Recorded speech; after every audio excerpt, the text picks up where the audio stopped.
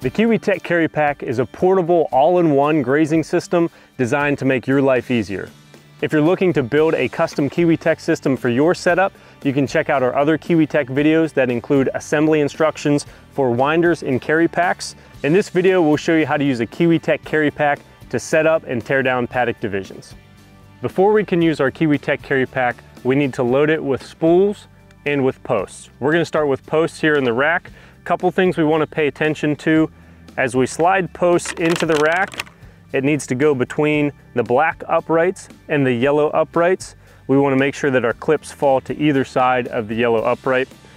As we start stacking posts, we'll stagger the feet so that they're offset. That way we can make as much use of our vertical space as possible. We also want to pay attention to the sequence in which we load it.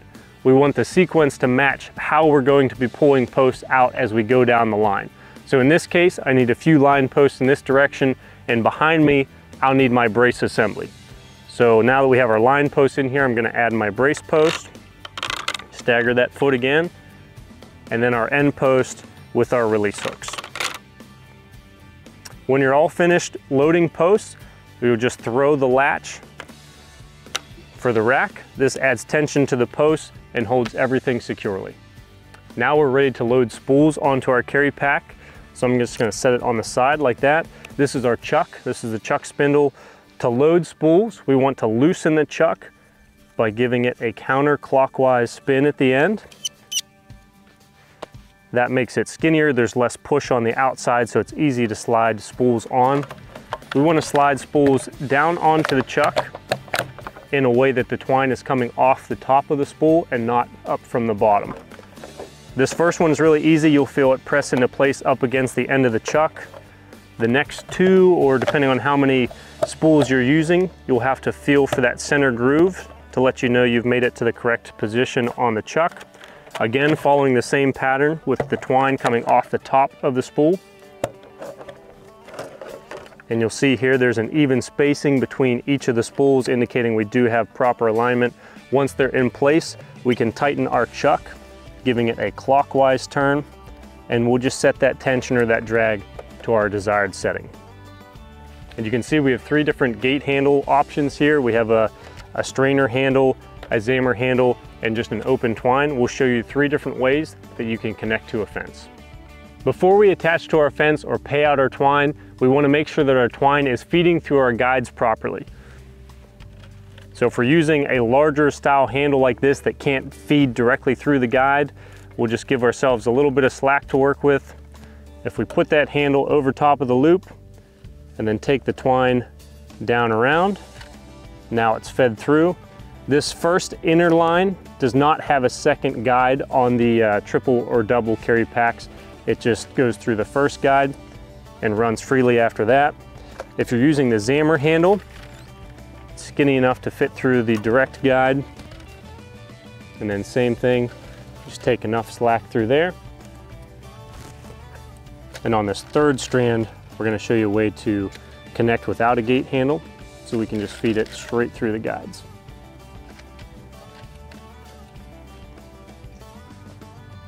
So here we have three different methods of hooking up to an existing fence.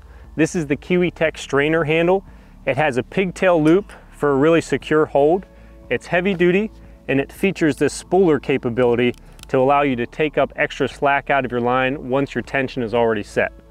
And this handle can conduct the whole way through the handle. To do that, after we take a couple passes to set our tension, as long as a pass or two goes around the top portion of the spooler, there's some bare exposed metal here. This is a continuation of the hook from the front of the handle. As long as it's making contact there and we hook it up to the fence, it will be conducting down the line. Another option for hooking up to an existing fence is the zammer handle. These are really convenient. I like them because they're small, they're slender, they're easy to tuck inside a spool when not in use. You have a metal hook for conducting through the gate handle, and you also have the option to insulate if you need a neutral line. And lastly, we can use a Kiwitech release hook with just a bare end of twine to connect to our fence. There are two ways that we can use Kiwitech release hooks to attach our open end of the twine to an existing fence or to start our run. First way is by assembling and installing a brace. So here we have a vertical post with our release hooks, and we have a diagonal brace. We showed this process in our other video where we covered Kiwitech posts, so check that out if you need a refresher on that. But now we're ready to attach our twine. Release hooks show a specific pattern of how we can wrap our twine around here to give a tight hold. So we just take our tail, we give ourselves adequate slack, and then we follow the sequence in the number pattern. So you can see our numbers right here on the tabs of the release hook. Basically, we're gonna zigzag back and forth. So we have 1, 2, 3, 4, 5. So we're gonna lay it in the slot for 1, heading in this direction, wrap around for 2, back through the slot, wrap around for 3. Now 4 comes from the opposite way. Make sure that 4 stays on top of 2 and it doesn't slide down behind 2. Back through the slot and around for 5. So now when we pull on this, it's gonna cinch tight, and that's gonna hold it, and there's a specific sequence of tugs we can do to make this release further down the line when we're ready to tear it down. The other way we can use a release hook, instead of attaching it to a post, is just by letting it free float on an existing high tensile line. Now if you're using this on a hot strand, you'll want to use your remote or go back to the Energizer and turn it off just so that you're not getting shocked in the process. So we're just going to compress the springs. We're going to feed the wire right through this slot, and then we'll turn it horizontal, pull this other arm open, and now it's just free hanging on the fence, and we can do the same wrapping pattern with our twine like we did on our post. The carry pack is loaded. The gate handles are attached to the fence in a sequence that matches the spools on the carry pack. So we're ready to pay out twine. We can pick up our carry pack and walk straight away from the fence. As we do, it's gonna pull the slack right around me. I can also unlatch my rack to be able to access my posts. So what I wanna do is bring the post behind me, and as I push it down, I have a slight angle so that the hooks of the clips can catch the twine on the way down. And then I can push it in vertically just like that. So as I push the post down, I have a slight angle. What I'm trying to do is catch each strand of twine on the hook, give it a rotation, and then plant it vertical as I step it in the ground, and then continue down the fence line.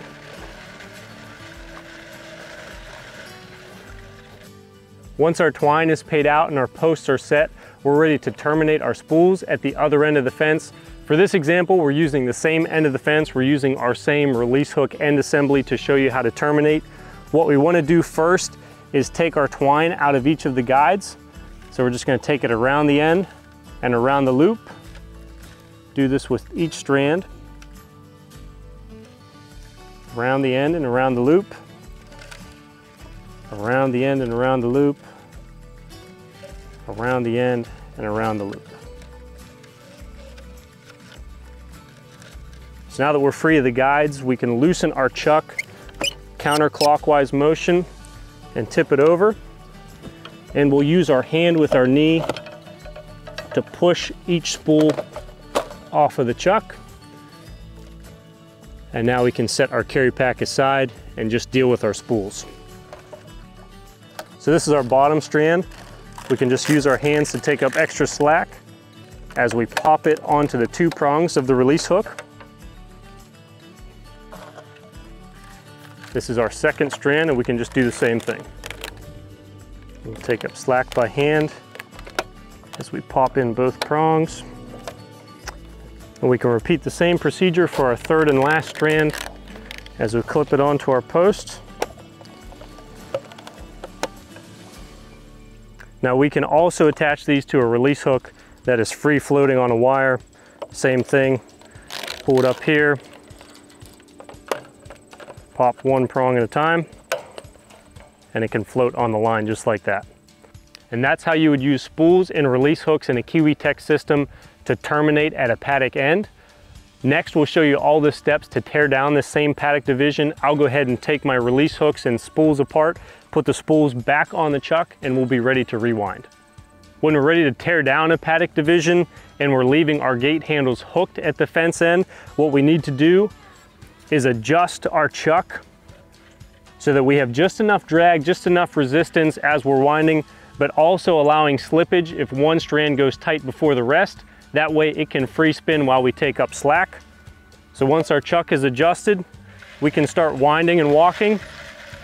And as we reach a post, pull it out of the ground, give it a turn to release it from the hooks. Store it in our rack. We can carry everything with us as we go, and then continue down the fence.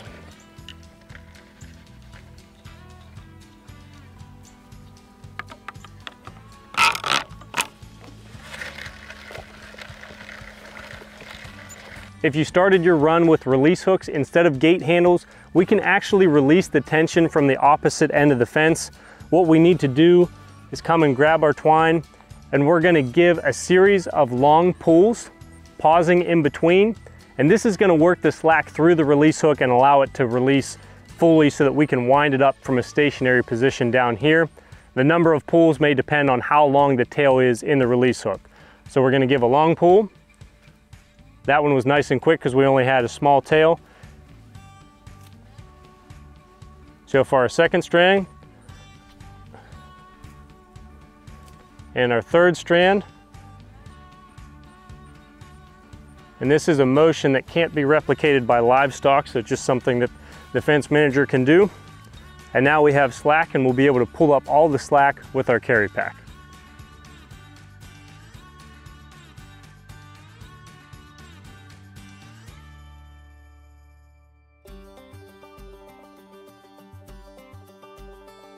To keep the spools nice and neat, I'll feed the last little bit of slack through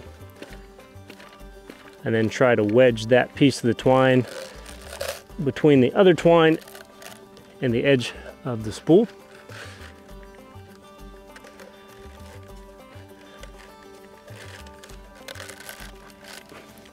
And that prevents it from going slack while we're carrying it across the pasture. The Kiwitech Carry Pack is a versatile and customizable tool for any grazing operation. You can find the kit and its components at kencove.com, and be sure to check out our other Kiwitech videos to learn more about these game-changing products. And don't forget to like and subscribe to our channel for more fencing tips and expert advice.